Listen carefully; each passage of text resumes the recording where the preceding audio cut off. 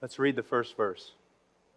Paul and Silvanus and Timothy to the church of the Thessalonians, in God the Father and the Lord Jesus Christ, grace to you and peace. Now, Paul and Silvanus and Timothy. Now, you know Paul and you know Timothy as disciples. Silvanus is another name for Silas, who joined Paul after the temporary separation between Paul and Barnabas. Now, I want to point out something very important here in the life of Paul, because Paul is going to talk about imitating him as he imitates Christ. And so I want you to see something about Paul that is common in all his letters and should be common in our own lives. And it's this. Paul had the spotlight. He was a leader. He was an apostle. He was one of the great preachers of the first century. And yet, do you notice something about his life? He's always not just including other people that are around him, calling out their name, but also even promoting them, as in the case of Timothy and other workers. He was a person in the limelight, and he didn't deny it, but he didn't want the limelight for himself, but was always bringing in other people. Now, this is not just, I'm not just preaching some feel-good message. This is a characteristic of Paul, and it was a characteristic of Jesus Christ. My question is it a characteristic of you? Are you like a black hole, walking around sucking in all the light? It's all about you. The spotlight needs to be upon you. Or when the spotlight is upon you, do you use that to bring other people into that spotlight, to promote them, to promote their life, to promote even maybe their ministry? That we ought to be constantly people who want to see other Christians prevail and promoted and blessed and used and recognized, and that we use what's been given to us for the benefit of them. Now, don't just listen to this and nod your head. Ask yourself if you're this kind of person. Self-centered people are the most miserly type of people, and they can't be generous. Yet the most blessed people on the planet are those who use whatever's been given to them to promote others, and we can see this. Now, that's just a truth. Let's go on. He's writing to the church of the Thessalonians. Now, this is unusual. He doesn't say this in other letters. He usually says the church that's in Philippi or the church that's in Ephesus. But he calls this the church of the Thessalonians. Now, some very self-righteous, super spiritual Christian today, if I said something like the church of Radford or our church, they might say to me, it's not your church, it's Christ's church. Well, Paul knows that. It is ultimately the church of Jesus Christ. But there's something very important in what he's teaching us here. The church of the Thessalonians means that they owned the church. Now, I don't mean that in that they possessed it, that it was theirs and they were Lord over the church, but they made it their own. They identified with it. They were a part of it, and they were a part of everyone else in the church. Sometimes you and I think of a church as a building.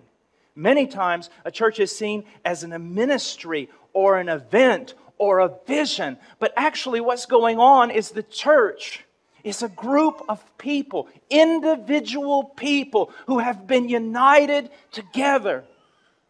And the church in Thessalonica was so outstanding that they viewed themselves that way. That you were mine. You were my brother. I am committed to you. You are my sister. What happens to you happens to me. This is my church. Now, you don't have to be a member of this church, and there are many other good churches in the area. But if you're in this church, it's not that you come to an event or you come to a building, but that you are a part of the people here. They are yours. You are theirs. You exist in this relationship, caring and loving and serving. Now again, let's just stop. Is church to you just an event? You come. Is church to you a preaching or a service or an institution or a building? Or is it something much, much more? That you look at these people and you say, they're mine. Just like I look at my wife and I say, she is mine. I'm committed to her. My responsibility. I look at the children. They are mine to lay down my life for them. That's the idea being communicated here. But is this a reality in your life? You see, so many people are false converts because they see themselves as going to church. They go to church, but they're not the church. They're not part of the church. They're not intimately related with other people in the church. But we see this here, don't we? To the church of the Thessalonians. Now, the church to the Thessalonians, they were an amazing group of people. And we're going to see that because of what God had done in their life. And what Paul does is sets them up as an example for other believers and even for us. But how can we be sure that the spiritual success of the Thessalonians ought to also be ours? How can we be sure of that? He says something very amazing. He says, to the church of the Thessalonians. Look down at the Scriptures. Look at the Scriptures. To the church of the Thessalonians in God the Father and the Lord Jesus Christ. Everyone, this church and every individual in it, our church, this little fellowship, and every individual that is truly a Christian within our church, we exist in the sphere of the life and the power of God, the Father, and the Lord Jesus Christ. Let me give you an example. It's a poor example, but it's the best one I can find. When you were baptized, you went into the water. And if while you were in that water, you happened to open your mouth, what would have happened? The water would have come into you. I want you to see that in a sense, we have been submerged in the sphere of God's life and power. And the life and power of His Son, Jesus Christ. We've been submerged in that. We're united with them in that. We dwell in that sphere. In that tank. In that circle. You say, well, Brother Paul, why is that not so much a reality in my life? Maybe you ought to open your mouth. Maybe you ought to cry out to God. You say, I've tried that. Oh, my dear friend, so many of us see the weaknesses in our life. We open up our mouth, but we do it for just a moment, and we don't tarry. We don't tarry days or weeks or months. Has God ever failed in any of His promises? If you say, Brother Paul, this is so alien to my life, it may be because you're not a believer. But you can be a believer, and this also at times seem alien to you. His life and power, the idea that you live in the sphere of His life and power, it seems almost alien to you. Open up your mouth. Cry out to Him. Open up your life to Him. We're going to see a word here in our text if we get through it, and it's dekamai, and it means to receive, but it means more than that, to warmly receive, to welcome. Open up your life to Him. Cry out to Him. And do it consistently. Persevering until God moves. To the church of the Thessalonians in God the Father and the Lord Jesus Christ. Now, I want to point out a few things to you. Paul is monotheistic. He is a Jew. He believes in one God and one God alone. And he mentions Him here, God the Father. But then look who he puts in a conjunctive relationship with God. And the Lord Jesus Christ. Now, why is this important? You can't do this unless Jesus Christ is God. unless He is God the Son, you cannot put Him in this kind of grammatical structure. You cannot. And also, you can't mention God and call Him Father, and then the next person in line, you call Him Lord. Especially when Lord in the Greek language is kurios, and when they translated the Old Testament from Hebrew to Greek, when they wanted to translate Yahweh or Jehovah, what word did they use? Kurios. We could almost read it this way. To the church of the Thessalonians, in God the Father and Yahweh, Jesus Christ. Yahweh, Jesus, the Messiah. Another thing that's important here is that we do dwell in this sphere of God's life and power. But how is that mediated to us? It's mediated to us through the person of Jesus Christ. So we're to look to Him. Now, I know many people who have told me, they said, I am so tired of preachers telling me to look to Jesus. They won't tell me what it means. I said, I'm supposed to look? Supposed to look at Him in the Scripture. What does it mean? It means, first of all, you recognize your need. That you have not wisdom. So you look to His teachings. You look to His teachings. But then you realize that although you may have in your head His teachings, living them out in His power is something that's foreign to you. So you cry out to Him as a person. You cry out to Him as a person. For the power that He has promised you. My dear friend, His promises have not failed. We fail in persevering that these promises would be applied to us. Also, here there's something else that I want you to see in this text. To the church of the Thessalonians, in God the Father and the Lord Jesus Christ. You need to understand that the word church, the word ecclesia, the word church comes from the Greek word ekklesia. And ecclesia was used in many, many different ways in the first century.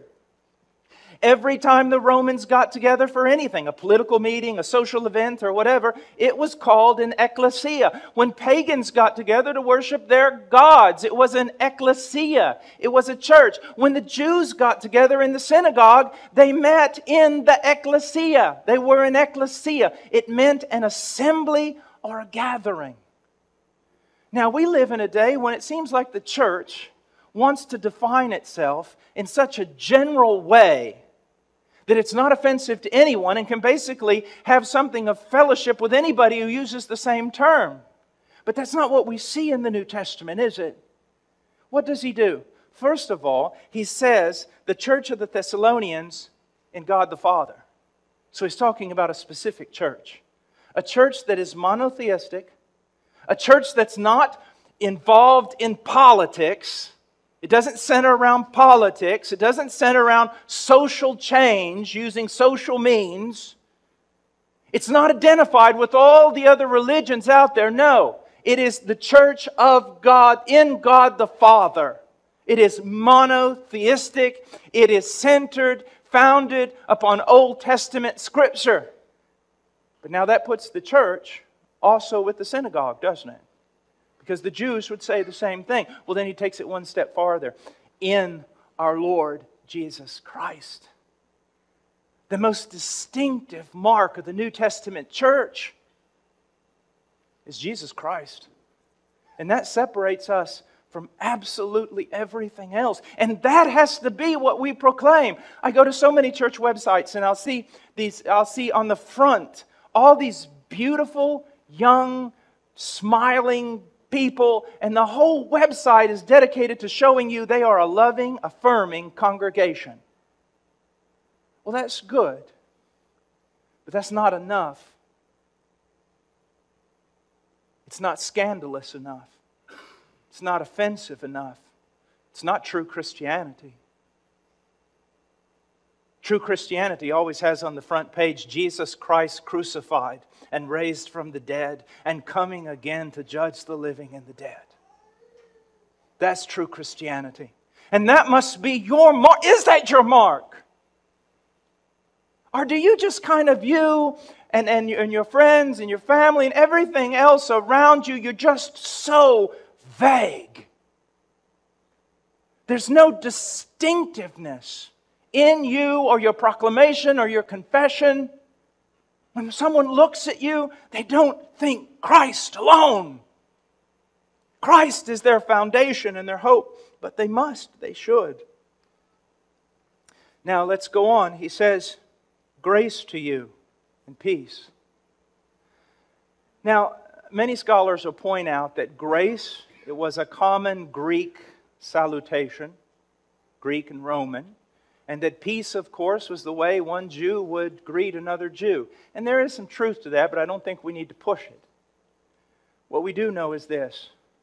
Paul takes two common things in the everyday life of the Roman Empire and turns them into something quite extraordinary. And isn't that what the gospel does to everything? When you and I hate to say this, it's sin, it's true, we need to be careful, we need to repent of it, but we can often pass one another and say, how's it going? And not even wait for a reply. How are you doing? Just keep going.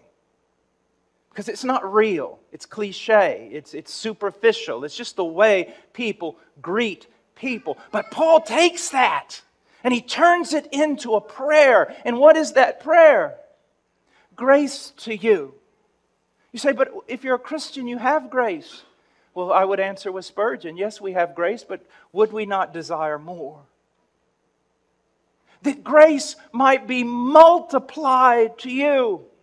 He's turned it into a prayer. And what is that prayer? His desire for God's people is that grace be multiplied to them. We could even talk about exponents. Exponentially. That it just increase. Is that the desire of your heart? When you look at someone who's wayward or immature or acting badly or this or that, you have a critical spirit. What are you like? Or do you say, grace unto them, Lord, multiply grace? See, this is body life. It's what it means to truly be Christian. You look at someone in all their failure and you don't criticize, but you hit your knees and say, let grace be multiplied, O God. And with that grace, peace and every other Christian virtue. You see that. You see what kind of people these people are. What kind of people Paul is. A loving,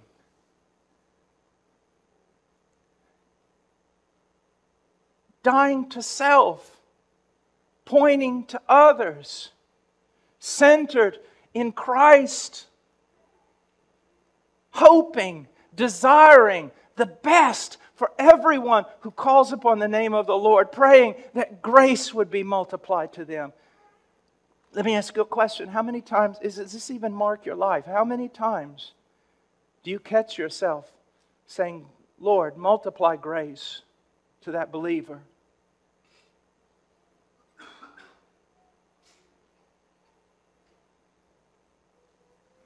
Grace to you and peace. Now, verse 2. We give thanks to God always for all of you, making mention of you in our prayers. Now, fix upon the plural pronoun we. Very important here. I know I never get through much when I'm preaching. But like McLaren said, the dust of this book is gold. There's a lot in this little plural pronoun. We. Now Paul wasn't speaking majestically, using the majestic plural like a king supposedly would do when he says, we make a decree, meaning himself. He says we. What does that mean? Well, he's including Silvanus and Timothy and everyone else that was in his entourage, whoever that might be. He says, we give thanks to God. When do they give thanks to God? When they're praying. What do we learn from this? That individual praying is supremely important. Being alone with God by ourselves is absolutely necessary, but we see here in this apostolic band, united prayer. As was already said this morning, where 2 or 3 are gathered in His name, He's in their midst to do great things, to pray together. To pray together, but pray believing. believing. And there's a balance that must be maintained. Some of you pray possibly much individually, but are not much into corporate praying. Some of you are into corporate praying, but your individual praying is very sparse. Both these things are absolutely necessary. They're necessary. He says, now, we give thanks to God always for all of you. Some scholars have said, and I would agree, that you can't find Paul offering up a petition for himself or for anyone else without first offering up thanksgiving to God for that person. I want you're in Thessalonians chapter 1. If you flip a page, you'll arrive at Colossians chapter 3, verse 16. Let the word of Christ richly dwell within you, with all wisdom, teaching and admonishing one another with psalms and hymns and spiritual songs, singing with thankfulness in your hearts to God. Thankfulness in your hearts to God. Whatever you do in word or deed, do all in the name of the Lord Jesus, giving thanks through Him to God the Father. Isn't this amazing? It was just 2 verses. And what do we see? We see this attitude of thankfulness in the life of the Apostle Paul.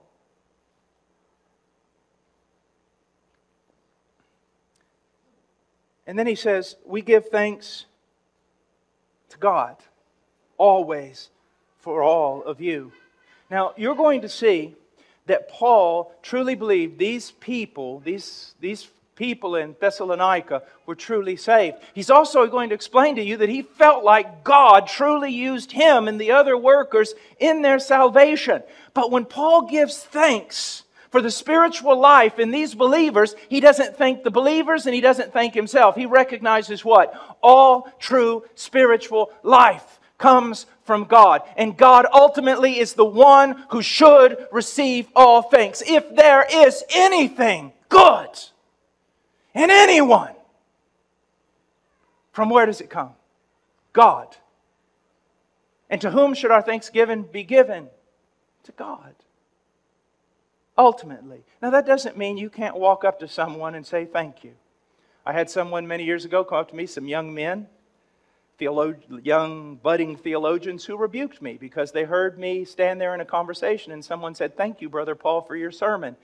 And they rebuked me because I didn't rebuke them. And then I rebuked them and they rebuked me back, and finally I just went to the hotel. It's not saying that we can't offer thanks to people.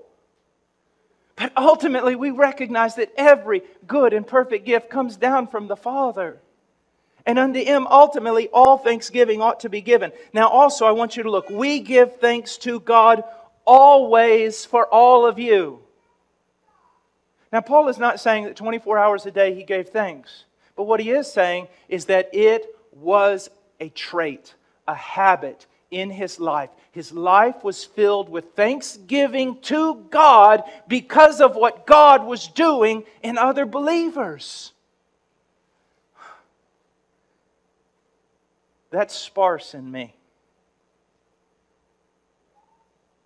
That's not frequent enough in me. Is that frequent enough in you? Is it habitual that you are giving thanks to God for what you can see Him do in other believers? Oh, my dear friend, how unclear we see. And I want you to look at something. He says, we give thanks to God always for all of you. For all of you in Thessalonica. Now, we should not assume that Thessalonica was some unusual church that didn't have several oddballs. Now, I mean that in an enduring way. Difficult people, immature people. We can't assume that they were just all these spiritually mature people that came together. No, not at all. They were like us. And yet look at what Paul is saying. I give thanks for all of you. Not just the spiritually mature, not just the pastors, the elders, not just the deacons, not just the evangelists, not just the strong ones, not the ones who are exercising their gifts and contributing to the body. No, I give thanks for all of you. And why is that? You listen to me. And you never forget what I'm about to tell you.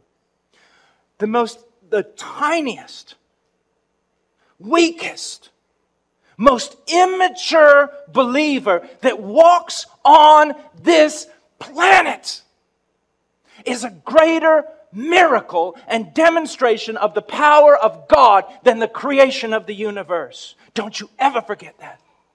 You're looking at a marvel. You're looking at a marvel. Someone who has been redeemed from hell. Someone in whom the Spirit of God is dwelling. Don't despise any of these little ones. Give thanks. Give thanks. And then pray that grace be multiplied unto them. Now he goes on. He says in verse 2, we give thanks. Now in verse 3, he's going to go on and explain to us a little bit more about what that means. Why? What's going on? He said, constantly bearing in mind your work of faith and labor of love and steadfastness of hope in our Lord Jesus Christ in the presence of our God and Father. Now, constantly bearing in mind what? These three virtues. Faith, love, and hope.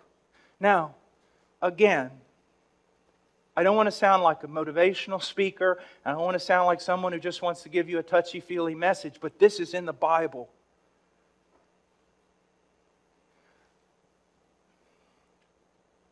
The most godly believer in the world has many failures, which you could constantly remember. And that's what we oftentimes do. We see the unsanctified part. We see error. We see all these things. And they are constantly at the forefront of our mind so that we cannot see what God is doing. And therefore, instead of having a thankful, free, liberated heart, we have a critical heart that's enslaved. Do you see that? We need to have a revolution in the way that we think about things. Not that we trust in men or trust in what God is or what men are doing, but we're trusting in this work of God, that if He began a good work in them, He will finish it.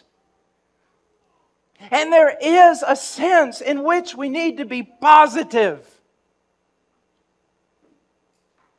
Faith, hope, not just with regard to ourselves, but with regard to those around us. This is constantly bearing in mind, and he's going to mention three things: your work of faith, your labor of love, and steadfastness of hope in our Lord Jesus Christ in the presence of God, our God and Father. Now, work of faith. The word work there is ergon in the Greek. It's a common word for work. It just means work. And what is he saying?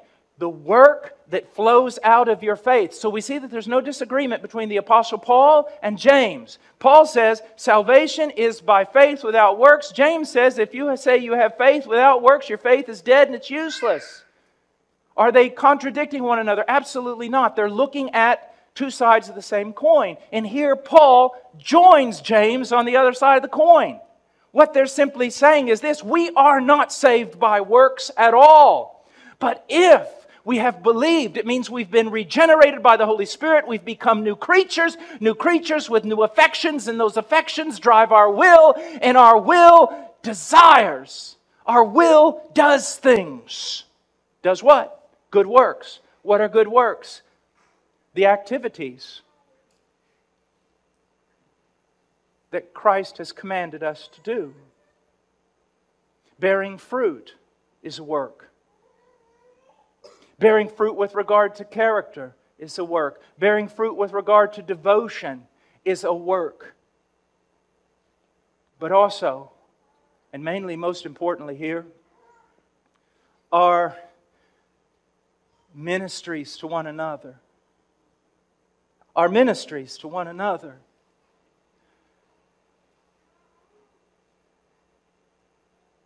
So many times when someone sees themselves lacking in ministerial zeal, they'll try to get all hopped up like a football player in a locker room, beating his head against a cabinet or something, and then march out into the field to be all full of zeal. No. From where does the work come? It is inspired, motivated by, flows from faith. That we believe that what God says is true about everything. About what He's done for us in Christ. About the fact the world is passing away. About that whatever we do, even given a drink of cold water to a disciple in the name of Christ, will not lose its reward. And therefore we go out and we work because we know that our work is not in vain. We know that. The smallest thing in the eyes of most men and even spiritual men that we might do, God sees it as a tremendous thing. And so should we. So should we. Believing this matters. When you're, especially some of you who homeschool, like my wife and I, just every day. Does it matter, this work? Yes, but you must draw your inspiration not from some result you see or do not see, but you draw your inspiration from faith. I'm doing this because I love Jesus Christ and I want to be the biggest influence in my children's life for Jesus Christ. It matters. When you're doing the dishes or fixing a tire for Him, in His name, for God's people, a work of faith, believing that it truly, truly matters. And how do we know that? Because He says it does. So here we have a work of faith and a labor of love. Now, the word labor here is a little bit different. It's kapos. And the word means more than labor. It's referring to a labor that is strenuous, full of anguish, that will fatigue you, that will bring upon you severe suffering, that requires tremendous endurance. It is toil. It is difficult. It is climbing the hill and climbing the hill with a 1,000-pound weight on your back. It is difficult, to say the least. But where does this type of effort come from? It comes from love. Why do I continue doing this? Paul says. Going into cities, being beaten, everything else that happens. Having lost all things, I'm counted as the scum of the earth. Why? He says love. Love for God. Love for Christ. Love for the people of God. And the love here from which this type of strenuous labor flows, it's not eros. It's not romantic love. So many people start out laboring strenuously for Christ, and then they quickly die out because it's a romanticism. It's not romantic love. It's not philos. It's not the type of love in which that love or the affection is drawn out because you see these splendid qualities in the life of this person and therefore you want to give yourself to them. That is not that kind of love. It is agape love. It is Christ's love. It is unconditional love. It's founded upon a determination of the will. Because I believe God, because God loves me, because God has showered this grace upon me, then I will toil. When it is unappreciated, when I'm fought against, when I'm misunderstood, when the people do not respond, I will continue. I will not stop. Why? I love. And this kind of love is stronger than death. Water cannot quench it.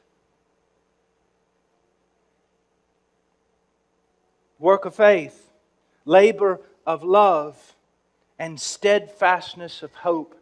The word steadfastness, perseverance, endurance, they're all good words, but they just don't go far enough. Because he's not talking here about some stoic endurance in which you're just sitting there and without any strength left, just passively enduring whatever comes along.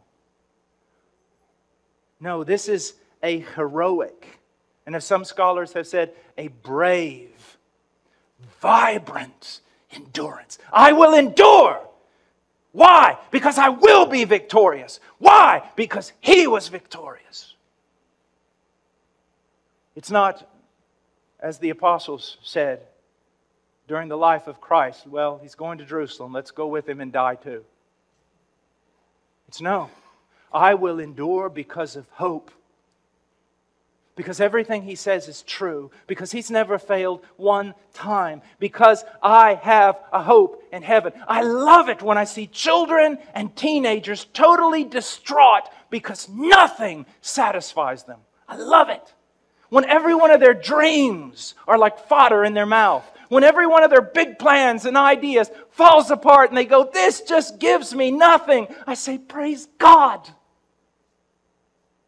That you might learn at an early age not to put your hope in those stupid things. Put your hope in what's eternal.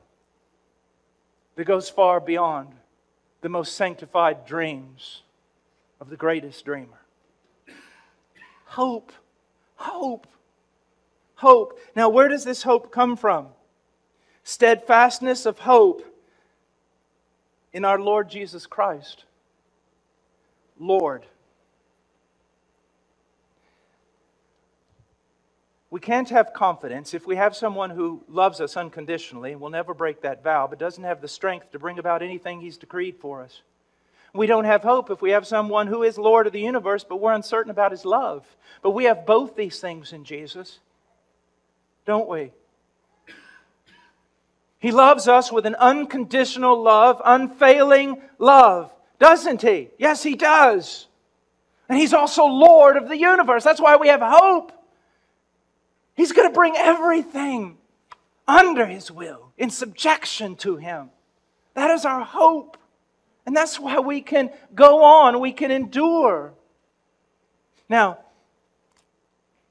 faith, love, and hope. If you've read the New Testament, the epistles of Paul, you realize that's his triad of Christian virtue. You see it all over. It's his triad of Christian virtue. Lightfoot says this, faith rests in the past. Love works in the present. And hope looks forward to the future. Another brother has said this. G.R. Harding Word is his name. Faith looks back to a crucified Savior. Love looks up to a resurrected, glorified, crowned Savior. And hope looks forward to a coming Savior. You're sealed in all around. You are. You live in the sphere of hope. From beginning to end. Your life in Christ began with hope. It will end in hope. And you don't have the power to shatter that. That's a good thing. He says, constantly bearing in mind your work of faith, your labor of love, and steadfastness of hope in our Lord Jesus Christ, in the presence of our God and Father. Now there's two possibilities here with this clause. You have to really just get into what's going on in the text itself. It's distance from certain principal ideas. Some people say that Paul the Apostle, along with his other cohorts, that they were constantly giving thanks, constantly remembering all these things about the Thessalonians, and they were doing it, the Thessalonians, and they were doing it in the presence of God. And it was talking more about their devotional life. That they were constantly aware that they were in the presence of God. And that when they prayed, it was in the presence of God. That's a possibility and the idea may be there. But I think the prevalent idea, because of the location of the phrase, is this. That this work of faith, let's not talk about the Thessalonians now, let's talk about you. This work of faith, this labor of love, and this steadfastness of hope that you have, you're doing all these things in the presence of God. In the presence of God. Emprosten. Literally in front of God. Now think about that. Everything you're doing, every virtue, every labor, every striving, every bit of your toil, you are doing it in front of the throne of God. Now that should be a great encouragement, isn't it? Your husband doesn't see you toil and doesn't appreciate you. Your wife doesn't see you toil and doesn't appreciate you. People in the church don't see you toil for them and they don't appreciate you, and all these different things. You got to get away from this humanistic mindset. Everything you're doing in the presence of God, in front of Him. Now you say, but Brother Paul, that also scares me. Because if my virtues are in front of Him, also my sins are in front of Him. Yes, but look what it says. In the presence of our God and Father.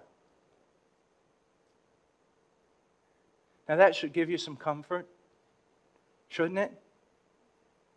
Because Father means adoption. Adoption means reconciliation. Reconciliation points back to the cross. Oh, my dear brothers and sisters in Christ.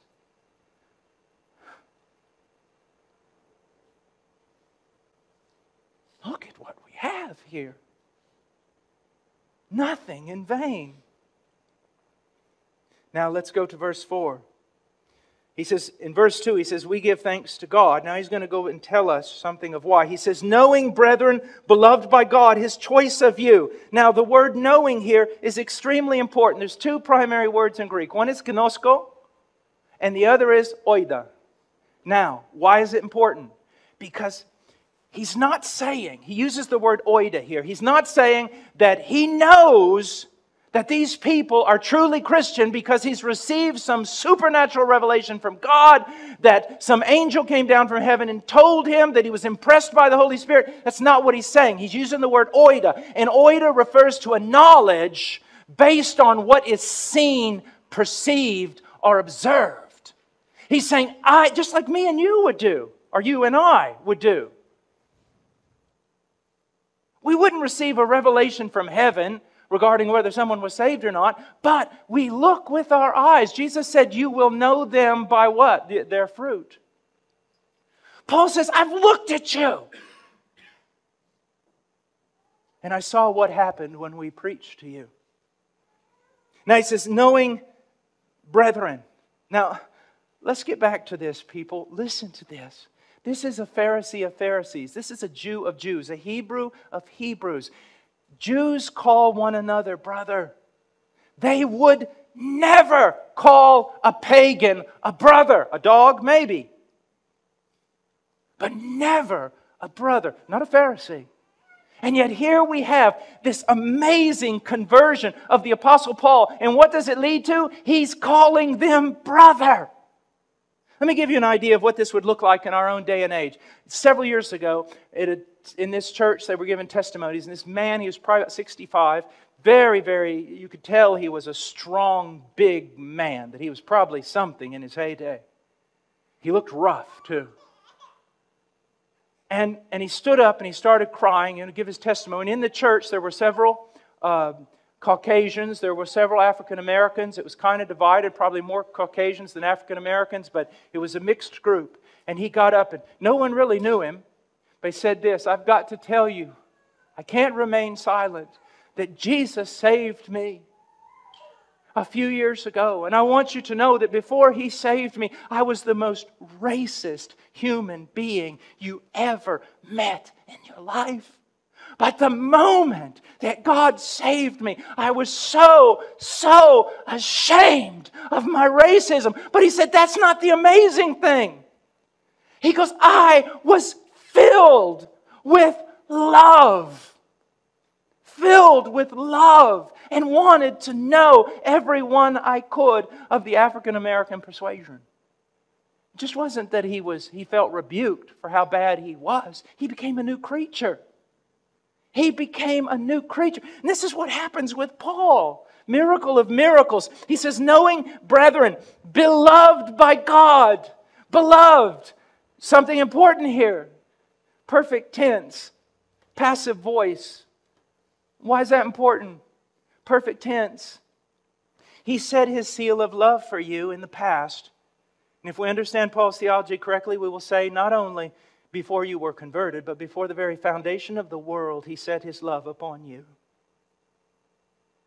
But the thing about the perfect tense that's so important is that it was a done deal back there in the past, but continues into the present and on into whatever future there is, undiminished and unabated. It was a done deal. His love for you never wavers. It can't grow larger because it's perfect. It can't grow smaller because it's perfect. It is a settled deal. Also, it is passive. It's not that they're loving God, God's loving them, and that is the source of the power and the joy of our life. Not that we love God, but that God loves us. Now, look what he says. Beloved by God, His choice of you. Here we have the sovereignty of God, and it cannot be denied in Paul's teaching.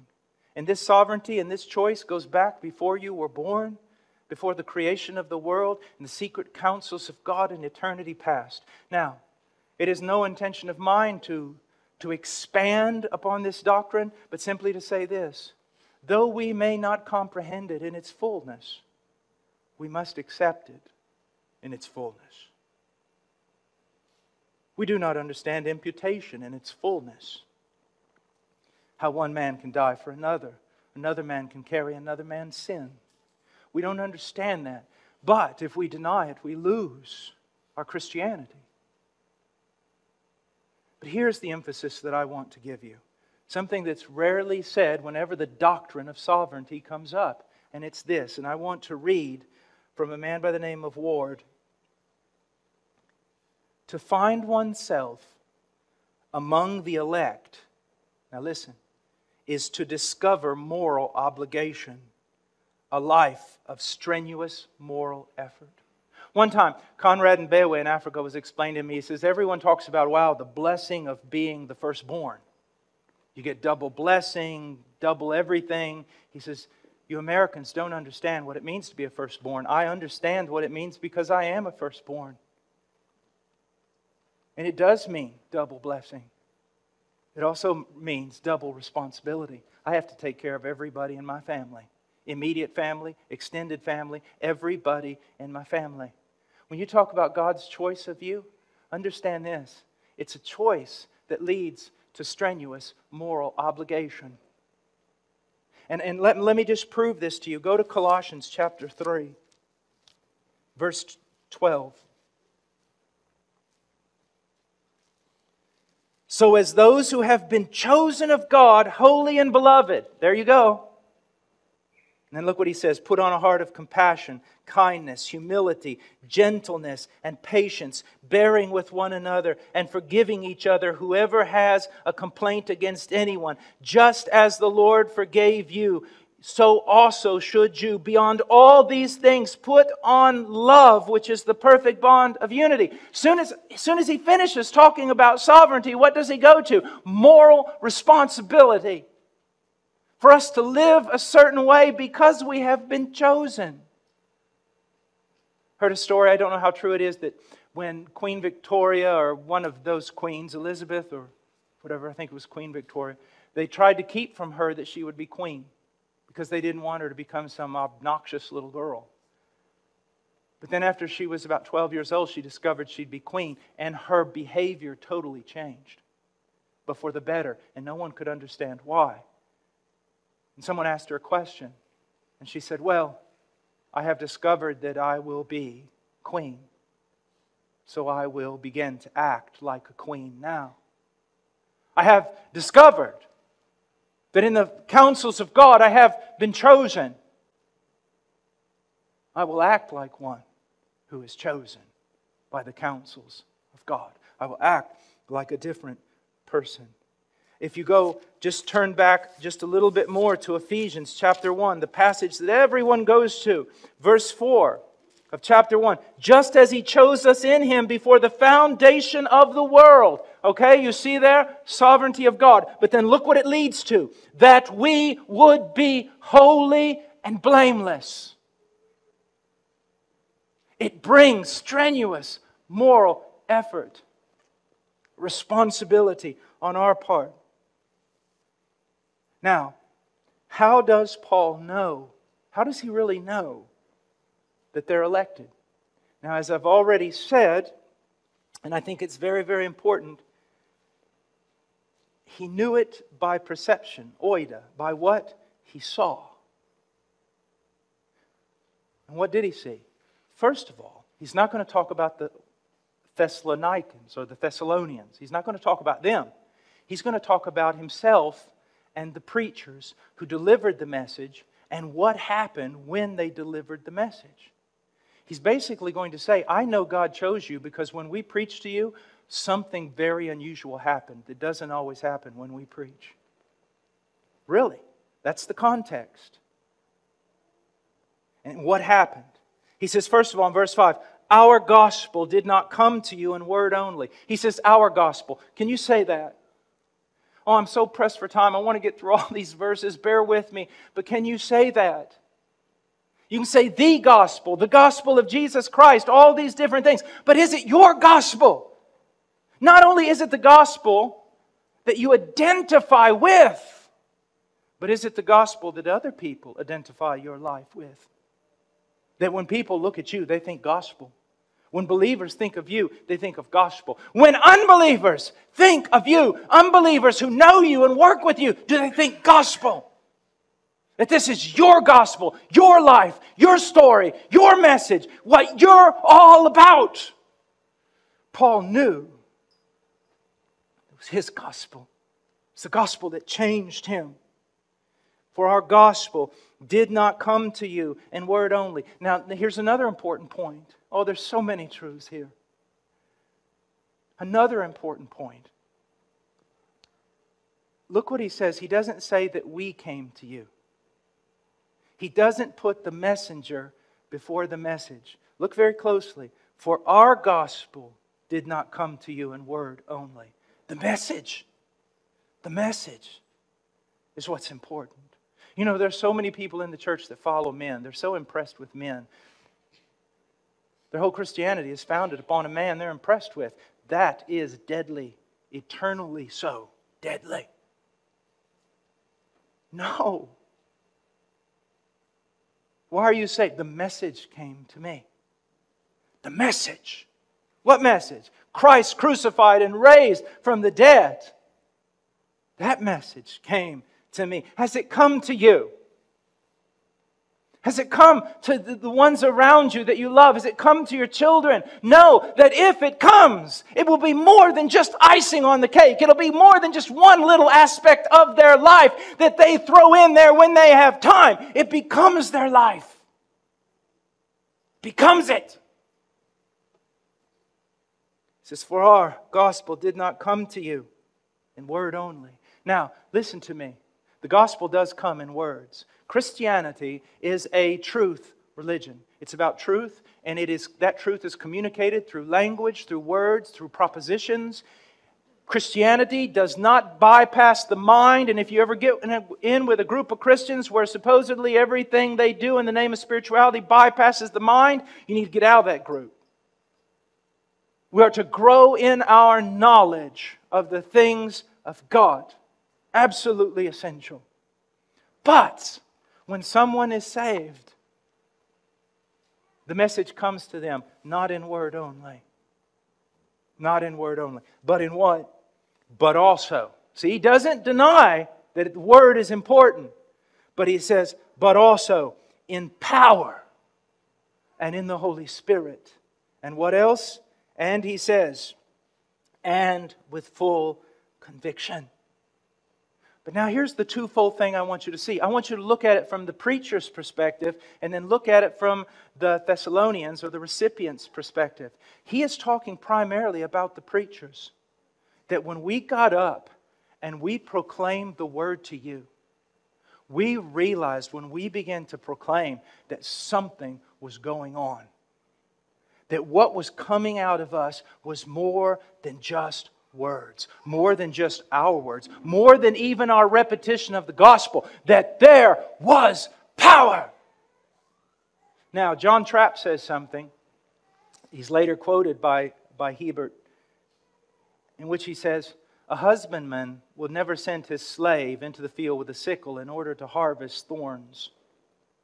And the whole point is, what is Paul saying? He goes, I know that when I preached to you, something was happening in me and through me.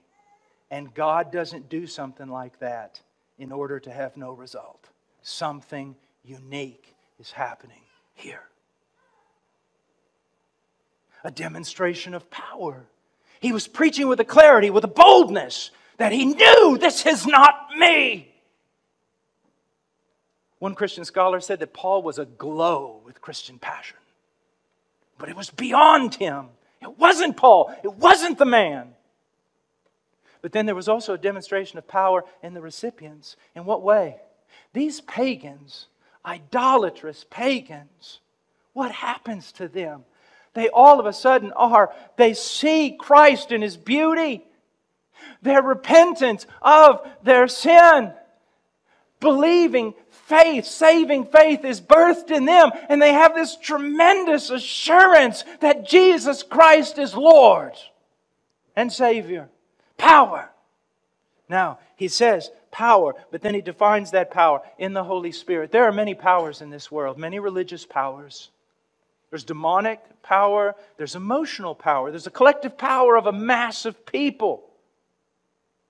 He says, no, this is the power of the Holy Spirit. It was more than just an impersonal force. It was a person who had come and regenerated their heart, indwelled their heart, and now through them was crying out, Abba, Father. The Holy Spirit. And then he goes on and he says also, and with full conviction. So on the preacher's side, Paul recognized, hold it, when we preach to you, something happened to us.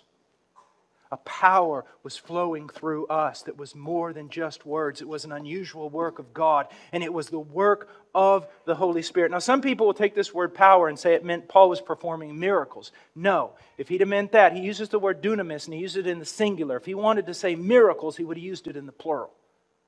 But he uses it in the singular. He doesn't exclude miracles, but that's not his point. He's talking about when he proclaimed the word, there was power, clarity, boldness. And then he goes on, and he says it was the Holy Spirit. And then he goes on and says, with full conviction. Paul, was anybody more convicted about the truth of the gospel? I mean, look at his life. But he said, when I preached to you, it was supra-conviction. It was the greatest conviction I've ever known. And he preached to them how? In the midst of terrible affliction. Getting beat up all over. And yet he stood his ground one more time with a conviction that even for him was unusual. And then when they heard the word, they had assurance. This is true. This is true. Now think about this. So often we almost disdain the gospel by not understanding the power of it. These were pagans. These were idol worshippers. People had no sense of morality. All sorts of things are going on in their life. They're as far away from God, possibly, at least some of them, as they could get. And yet, after a sermon or two, they're literally convinced that a Jesus they never knew, who lived in a land far away, died for their sins, rose from the dead, and is King of glory, and they have such assurance to believe it that now they lay down their life, they lose everything. Everything.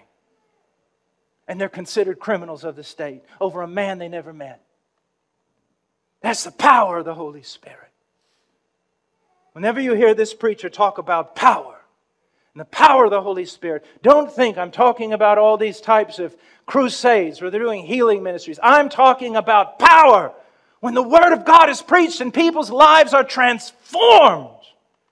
That's power. He said, our gospel did not come to you in word only, but also in power and in the Holy Spirit and with full conviction. Now look what he says. Just as you know what kind of men we prove to be among you for your sake. Now, remember verse 4, knowing, oida, he knows by what he perceives, by what he sees, what he observes. All right, then go down to verse 5, just as you know, oida, you saw, you perceived. And he says, what kind of men we proved to be, literally in the Greek, what kind of men we became. Now that doesn't mean that he developed morally before them, but the kind of men that they became before the eyes of the Thessalonians. When they first came in to Thessalonica, they were no different than anyone else. They didn't wear unusual clothes or anything like that. They were peripatetic teachers. It's a traveling teacher. The world was filled with traveling teachers. All sorts of philosophers and Stoics and Epicureans and every sort of false prophet you could imagine. And now here comes a few more into the market, as though we don't already have enough crazy people. But then, as they watched Paul's life, Silas's life, Timothy's life, they're like, hold it. No. This is different. We've never seen men live like them. How can they know the message is true and has the power to transform if it hasn't transformed us?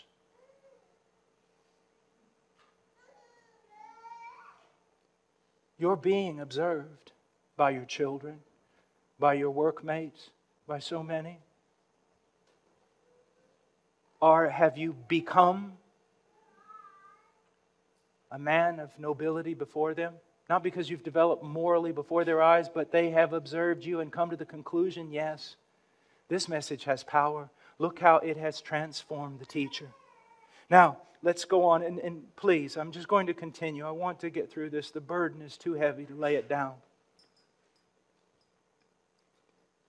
And he said, prove to be among you for your sake. You don't just live for your sake.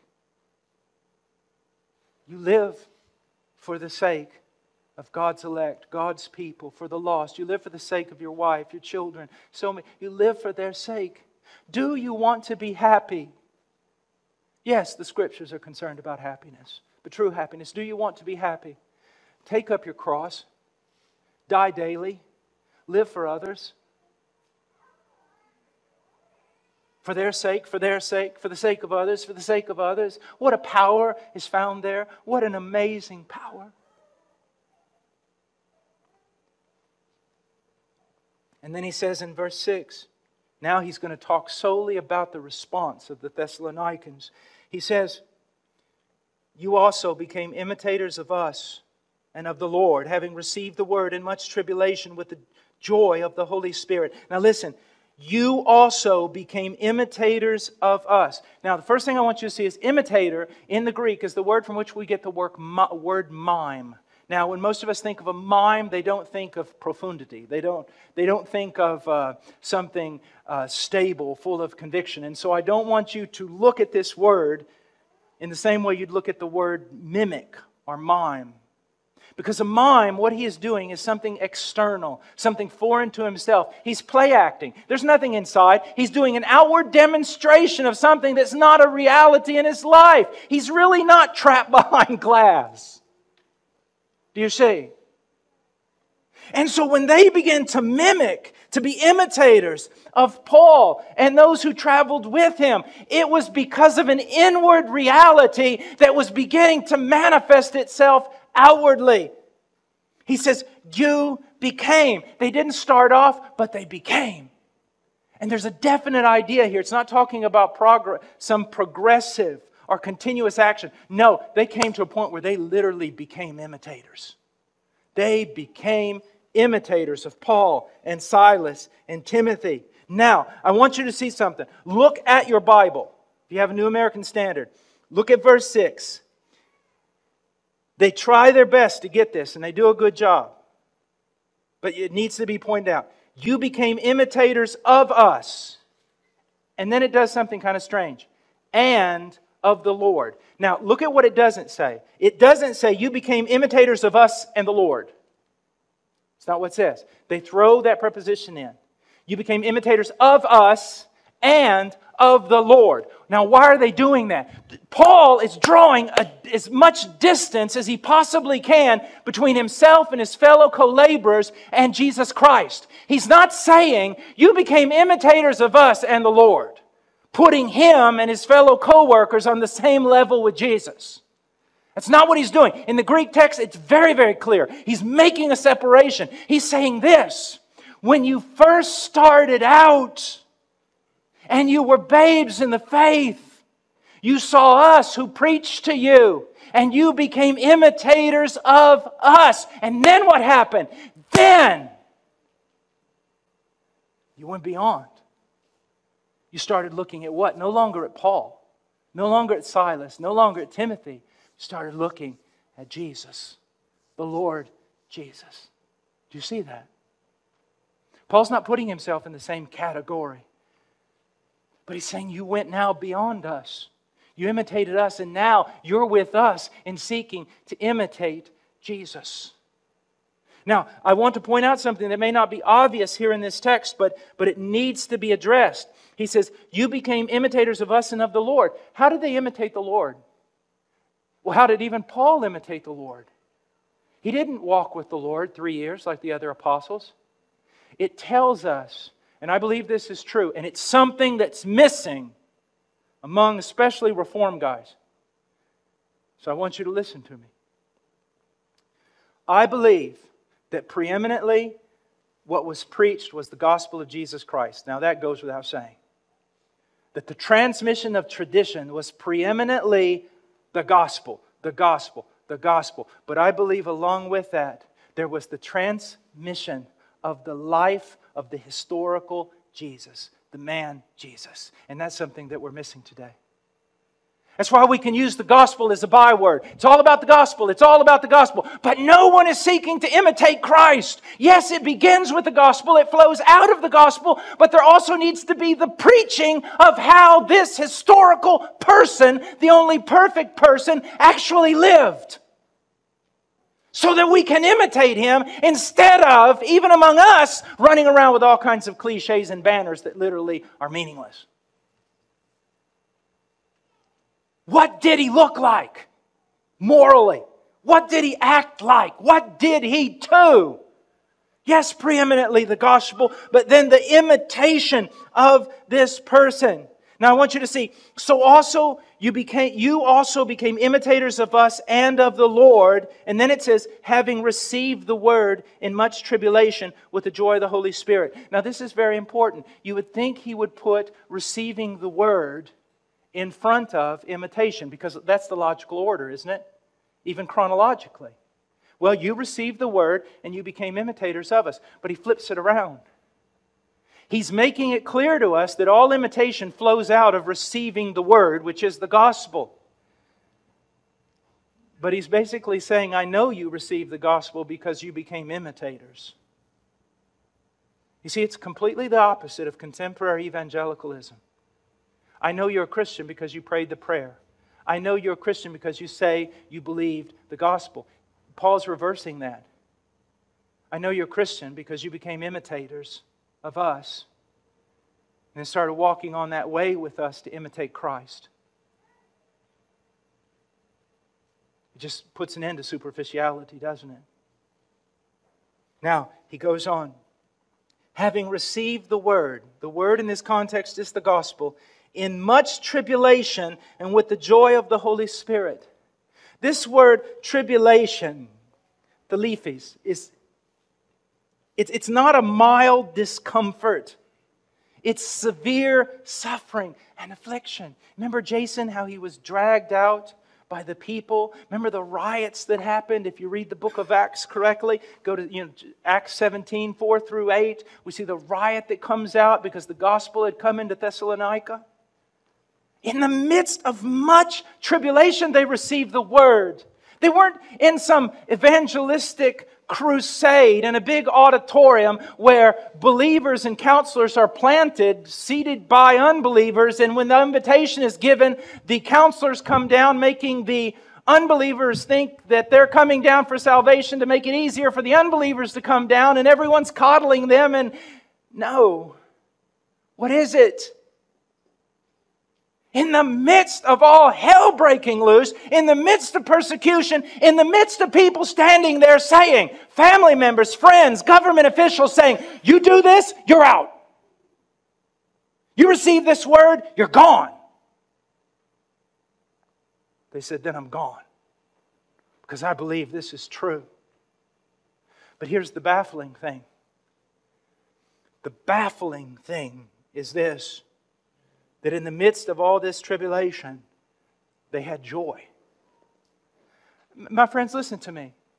Their property is being taken away. Their families are disowning them. Their fathers are tearing at their tunics and throwing dust on their head and saying, "My son is dead." The government officials are saying they have become traitors and they all must die. And they're facing this with joy. And Paul makes it clear what? This joy was only possible because of whom? The indwelling Holy Spirit. The Spirit dwelling in them, making this possible. This is a phenomenal thing that we see here. The joy of the Holy Spirit. Neil refers to this as the perennial Christian paradox. How can someone be like a lamb led to the slaughter and yet have joy? Now, you're going to see, at least at this moment before we go on, why their testimony had so much power. It was literally baffling, extraordinary, mind-boggling, so that the people in Thessalonica who actually witnessed what was going on, when they would travel abroad into any other part of the world, they say, "You're not going to believe what's going on. There is this sect called Christians, called the Way, and some of our own people have accepted it. And here's what's amazing. They're being killed, they're being persecuted, they're having their homes taken away, they're counted as the scum of the earth, and they're the most joyful people on the planet. How can this be?" He goes on, he says, verse 7, "So that you became an example to all the believers in Macedonia and Achaia." Now, I want you to look at something. You became an example. Tupon is the word. And what does it mean? I want you to think about this. It means to leave a mark by striking. And it came to mean an imprint or a seal. Or if you saw a coin where it had the impression of an emperor upon it, it was an example of that emperor. That they became an example of what a real Christian is. Now, just go quickly, hold your place, and just flip over to 1 Timothy chapter 4, verse 12. He tells Timothy, "Let no one look down on your youthfulness, but rather in speech, conduct, faith, love, faith, and purity. Show yourself an example of those who believe." Example here is the same word, tupon. Be an example. They were example. What were they an example in? Speech, conduct, love, faith, purity. Things such as these. Faith, hope, love, the Christian triad. Do you see what's going on here? They were an example. Now, here's what I want you to see. They started out imitating an example, and then they became the example. This is what I want for you. This is what I want for you.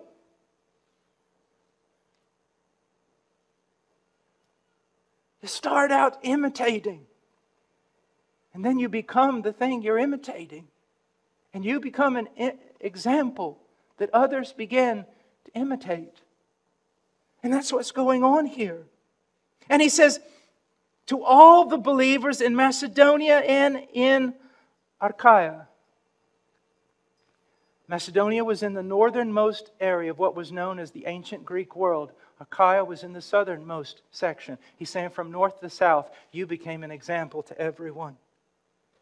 And then he says in verse 8, he says, "For the word of the Lord has sounded forth from you." Now, have you noticed anything strange there? Word of the Lord. Where have you heard that before? That's prophetic utterance. That's Old Testament. Hear the word of the Lord. Thus says the Lord. And so what is the Apostle Paul doing? He is putting the gospel on this same level as the word of the Lord and demonstrating its authority. And that's why we as preachers can preach this message with boldness, because it's not our opinion. We're not philosophers who just sat down and figured out a better way. It's not something that we're willing to adjust because it flows from our own thinking. No, it is the word of the Lord. Therefore, we cannot compromise.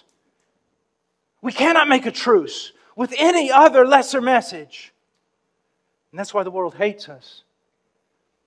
He says, for the word of the Lord has sounded forth from you. It has been translated this way. It rang out like the ringing of bells violently. It sounded forth from you. Another way of interpreting this, it trumpeted forth from you. The gospel has trumpeted forth from you. And then in another way of saying it, I think it's Lightfoot says, it thundered out from you. In such a way that in every place your faith toward God has gone forth so that we have no need to say anything. Now I want you to notice something. In a day of evangelistic militancy, of Christian programs and zeal and organizing evangelistic campaigns and missionary endeavors and marches for Jesus and everything. Know that the church in Thessalonica did none of that. Then how did they change that area of the ancient Greek world from the north to the south? Because they lived it. Because they imitated Jesus. And because we do not imitate Jesus, then we must fill the empty coffer with all sorts of fanatical crusades. They lived it. They lived it. And in the midst of great tribulation, it says, but also in every place your faith toward God has gone forth. Now look, verse 8, the first phrase, the word of the Lord. And then it says, the word of the Lord has sounded forth from you. And then it says, in every place your faith toward God has gone forth. It's two sides of the same coin. The word of the Lord and their faith. Both those things combined were transforming the world around them. The word being preached and people seeing the faith of these believers. We're almost closing. Do you see how powerful this is? Do you see this? Brothers, this is powerful. This is convicting. But not convicting unto death. Not convicting unto sorrow. Convicting unto joy. Because we've looked at the promises. We have the same promises. And then he says, we don't have to say anything. Paul says, before I can even begin to talk about you guys, they're already coming to me, other people, and telling me what they've heard about you. It was affecting Paul's ministry. Paul's ministry was being promoted by the life of these people. And people were probably saying things like, he must be a man of God. I mean, after all, look at the effects of his preaching. It goes on. Again, we're almost finished. Verse 9, for they themselves report about us what kind of reception we had with you. They themselves report. The word report here is present tense.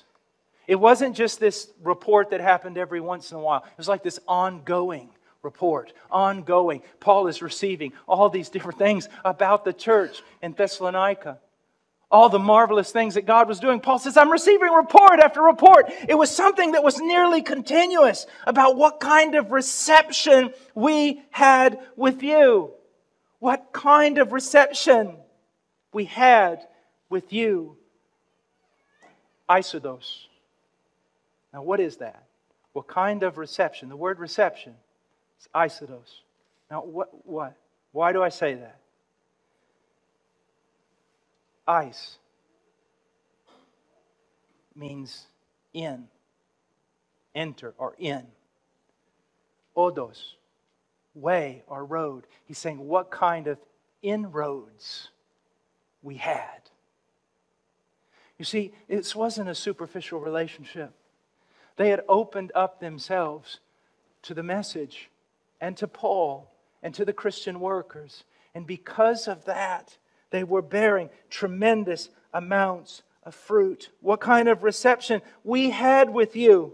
Now look at this. And how you turned to God from idols to serve A living and true God. Now the word turned here is used in many cases physically to talk about turn around. It literally is used to indicate a 180. And what is he saying? He says, how you did a 180. You went and walked in the complete opposite direction you were walking. You turned to God from idols. Now, here's what I want you to see. Another thing that chronologically or logically doesn't seem to fit, but it's very powerful.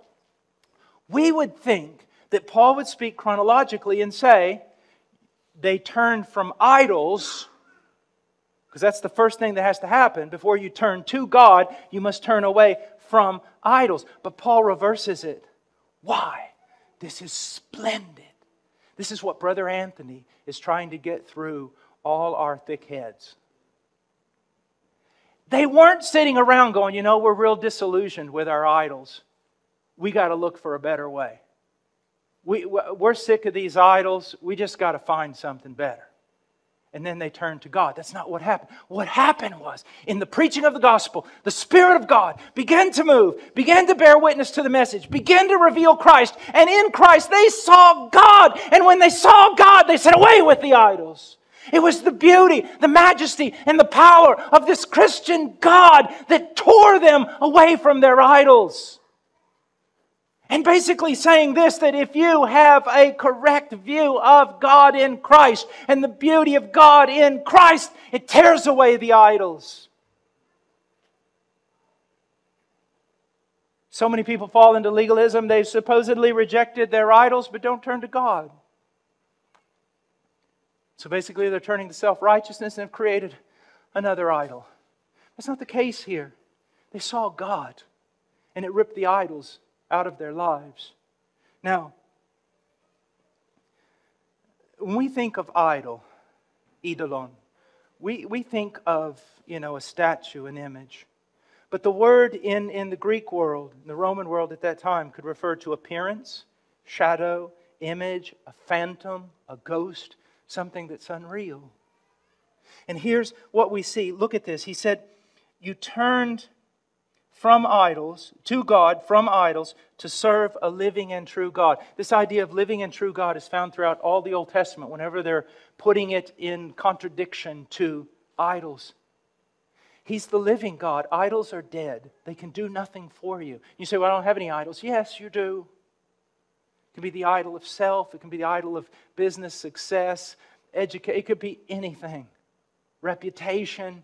Those idols are dead. They can't do anything for you. He's the living God. They're dead. They can't help you. How can something you have to carry you? And then he says they're false, but He's true. Do you want to live your entire life in falsehood? And here's the other thing that you should understand from 1 Corinthians 10. Behind those idols, and not just statues, but our idols, is a satanic work. Those who sacrifice to idols sacrifice to demons. Those who give their life to the idolatry of wealth or fame or comfort or ease of life or all these different things, their own way, are in a sense being led around by the prince of the power of the air. They're walking in his course and sacrificing unto him. Don't do that. The living and true God, and to wait for His Son from heaven. To wait, present tense. It was a habitual thing in their life. They were waiting for the Son. Now, this is amazing how the Son is defined. They are waiting for His Son, God's Son, God's one and only Son from heaven, the one that is currently reigning, crowned with glory and honor and power and praise. He is also the Son who died, because we see here that He was raised from the dead. The same God, the same Son they're looking for is the one who was the historical Jesus who died for them. Is the Jesus who rescues us, the believer, from the wrath to come. Rescue, present tense. It's always delivering, always rescuing. It's the state we live in, a continual state of being rescued. And He is continually delivering. What a God. Oh, do I got to do this again? When one of our friends or children does something we tell them not to do, and we must deliver them out. How many times must I tell you? How many times must I deliver you? How many times must I save you from the same thing? Do you want to be like Jesus? Because Jesus, always delivering. His death, once and for all, delivers us. And that works its way throughout all of Christian history, delivering the people of God. He rescues us from. The word, Greek word ek, is used here, out of the wrath of God. The intention of the writer is to emphasize, completely removes us. Completely, not a little bit. It's not that we're going to get a little bit wet or a little bit burned. He completely removes us out of the realm of the wrath of God. The orge, tutheo, the wrath of God. The verb, orgao, means to swell. It's not this rash, violent, quick anger that God is going to pour out on the earth. No, it is like Hendrickson says, a settled indignation that for countless centuries and men throughout the years of their life, they're storing up the wrath of God, and it is growing heap upon heap, being held back by God's mercy, offering salvation, but one day it breaks forth upon the world, so that even the greatest men will cry out for the rocks and mountains to fall upon them and to hide them from the wrath of a Lamb. I so appreciate your patience. Such a long endeavor. But oh, brothers, look at what we have here. Could anything be more extreme than what you've heard today? Extreme demands. Extreme promises. And the promises, as I've studied this passage this week, far outweigh the demands. Look to this, have hope, labor, toil, but do so out of faith and love and hope that your labor is not in vain. Look to your life and ask yourself, is any of this a reality, or the reality in the life of my family? If not, you need to have a long talk with yourself or the long talk with your family that it may not be right with you. May not be right with you. Well, the burden's gone. May God use His Word to help His people. Let's pray.